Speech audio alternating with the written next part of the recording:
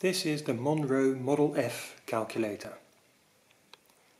I want to show you the mechanism inside this calculator. But before I do that, I'll just show you the normal operation of the machine. I've entered the number 777, and when you turn the crank from the point of this marking, from that point it starts adding the number to the register, and then you have to complete the turn, during which it does the carry operations. Let me show you that one more time.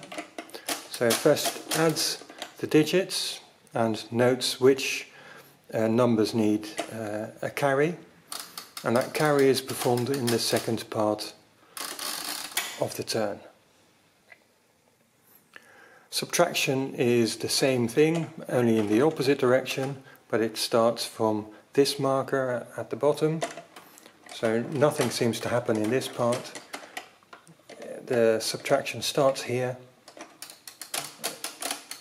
and now it subtracts the number, noting where the carries or the burrows have to happen, and those are done in the second part of the turn. So let me show you inside. I've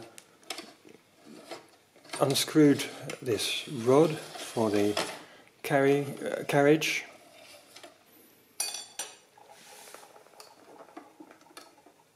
And this is a very heavy carriage.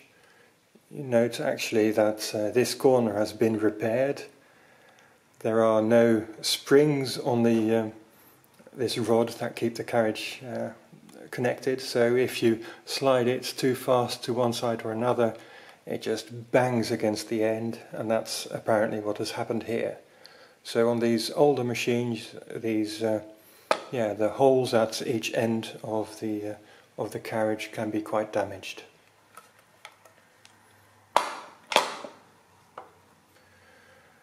And here you see the main mechanism, these intermediate wheels that drive the register, and here are the triggers for the carry. When a number wheel in the register moves from 9 to 0 or vice versa, it pushes down this little switch through a pin. Just here you see the stepped drums. So when I turn the crank, you can see that those stepped drums are driving those intermediate wheels. They only turn during that first half turn of the crank. Afterwards they don't turn anymore, and it's in that second half that the carries are performed. So during the first half, after it's been added, if I push down some of these carry pins, these switches, you'll see that, there you go, these next intermediate wheels have moved forward, the carry has been performed, and then those carry switches are returned to normal. And that aspect is done by the carry drum, which is at the back. So I'll move around to show you that. And here you have the carry drum, and it has these horizontal pins that slide sideways. And when one of these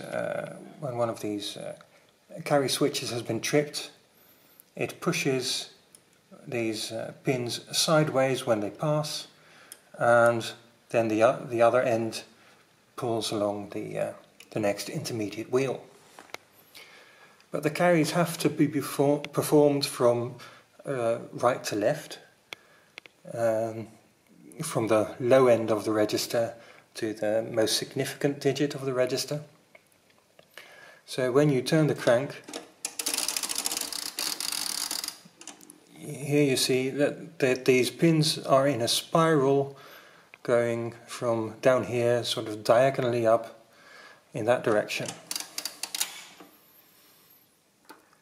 Unfortunately, for subtraction you need the spiral to go the other way, because you still need to handle the carries going from the low end to the high end, because each carry or each borrow can cause the next digit to overflow or underflow as well. So a carry can cause the next digit up to carry as well, and so on.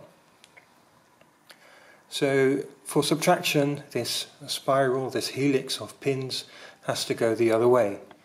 And unfortunately, those pins, or those two spirals, are at exactly the same position on this, on this axle. So when you turn the other way, you suddenly need the whole spiral to go in that way.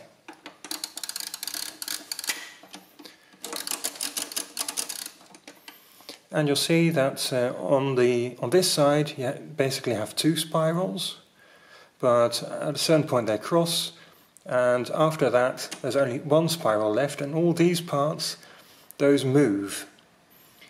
During subtraction there's part of the spiral going that way, and during addition they go up this way.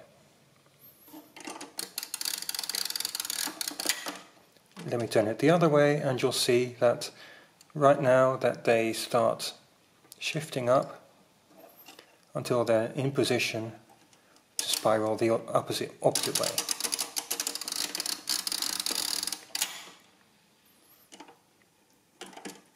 And if I turn this way, there we go.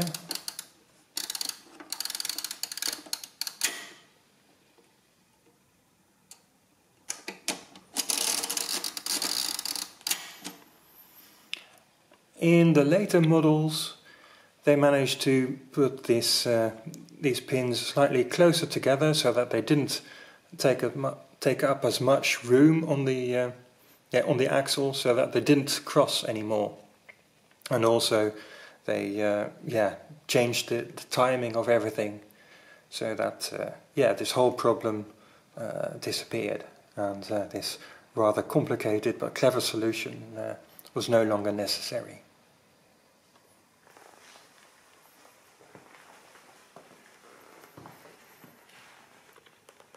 There is another small difference between this model and the Model K. I already mentioned that these stepped drums, they only rotate during the first part of the turn. On the later models that's no longer the case, and that's because on the Model K, for example, the parts of the stepped drum only cover half the full circle, so it can continue to turn all the way through the turn of the crank, but they only engage with those intermediate wheels during half of that turn. These stepped drums are also on this old model. They're made of just disc with pins slotted into it. So here you see pins of different lengths pointing to the left out of a disc.